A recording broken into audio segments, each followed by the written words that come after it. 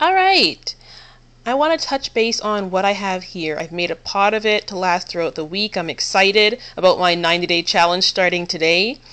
I actually took extra lean ground beef, mixed it with something we call kasha whole toasted buckwheat. I got it from Bulk Barn, and that is packed. It's packed with so much nutrition, and actually it has just as much protein as a steak in it. So we put that together and we cooked it up for the base of our kind of like a taco. I want to highlight banana peppers because there's so many health benefits people don't really know about, as well as radishes. But of course you can see I have some regular peppers on there as well.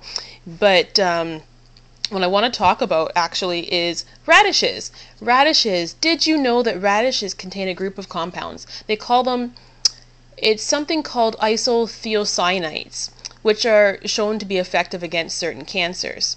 And actually there's research that was done in India, and it tested various parts of the radish plant against human cancer cells.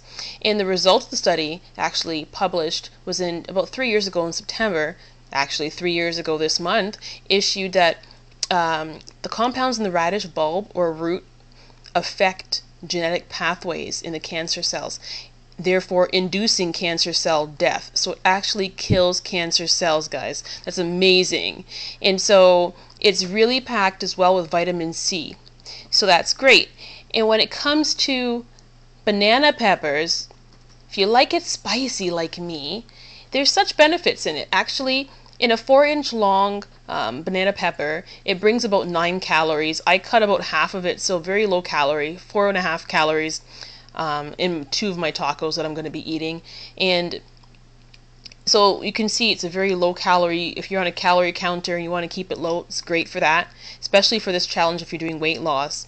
In the fat profile of this, a typical serving of banana peppers carries 1/10 of 1 gram of fat.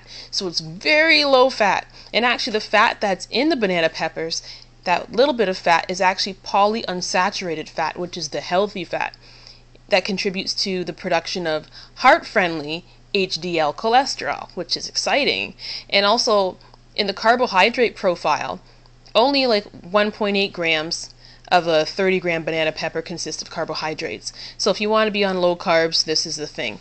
When it comes to vitamins and minerals, it also has that as well. It actually has, just one banana pepper has like 45% of the recommended daily allowance of vitamin C.